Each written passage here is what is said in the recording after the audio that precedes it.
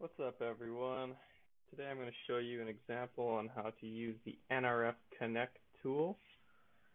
We're going to pick a random example from our handy-dandy NRF SDK and then connect to and then I have another board lying around, so two boards connected to my computer via USB. One will have the application uploaded to it.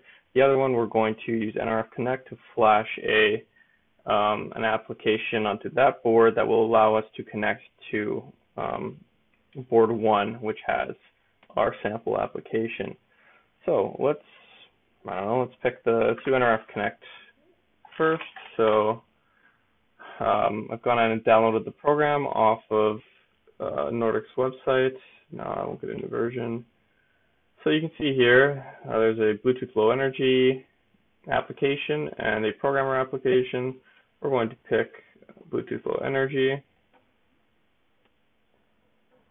Hopefully you can see that.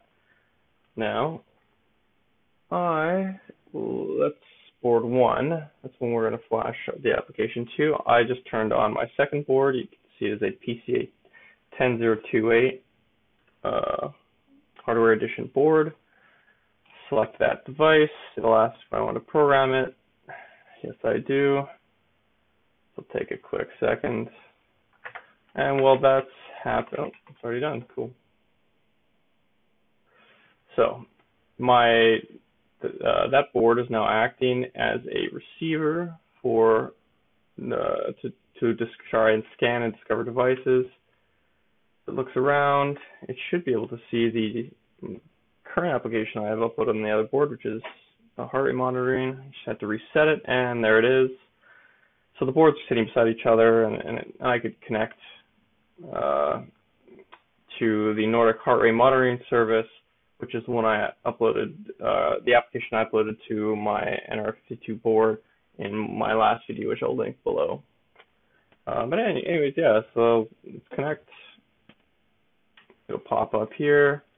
Now I can go through and play with the services. So there's a device information service, a battery service, and a heart rate service with characteristics, heart rate measurement, body sensor location, and we can click play. And it just feeds me some, what I assume are garbage heart rate measurements. Battery level as well. I believe this is in percentage, so this is garbage.